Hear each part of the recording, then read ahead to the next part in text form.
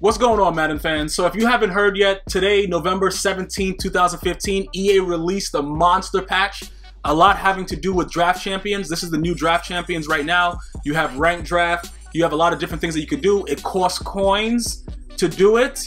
So don't think you're just going to get in here because you're going to have to pay to do, you have to pay your way to play now. Pretty much we're going to go to the store really quickly. You can rank up. You get more rewards. There's bigger things that happen. I think you get more losses. I think you get 2 now. You can still do the regular stuff if you wanted to do that type of thing, but pretty much it's more inclined to give you bigger things, which means you have to spend more money, which means everything is going to work out accordingly, bro. You know what I'm trying to say? This is like a new way to Ultimate Team. The bigger thing about it is, let's go ahead and check the store out so you can understand. You're going to see EA already gave me free tickets from a solo and just free tickets for me signing in, I believe. I don't know, I got 6 there. But it takes 3 to do a draft. So 9,000 coins will get you 3, 18,000 to get you 6, 30,000 to get you 10. So for everybody asking, how do I get in, how do I do whatever, you need coins, or you can just buy, you could go to the store, whatever. But this is how you do it.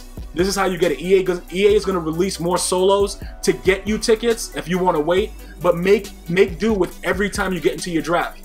And beware of IP booters now because they have a lot more to gain. They were booting before anything mattered. Now it's going to be like, just be very, very careful on both PS4 and Xbox One because they're still out there. The bigger situation though is they've patched every regularly used blitz, 4-3 under, whatever. A lot of those 4-3, the 4-3 under is completely patched. The center is like, he's like a gargantuan. The guys, he's very, very smart. The center went to Harvard, so you're not getting in that gap no more.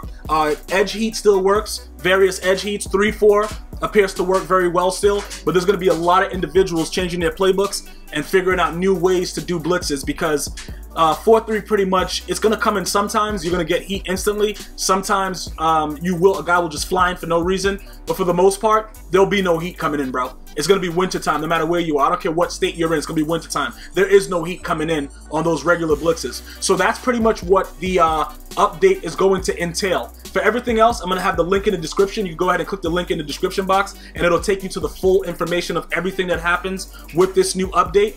Hopefully you guys enjoy what's coming. I will let you guys know this. You'll have a lot more time for your place to develop now, depending on how the heat comes in.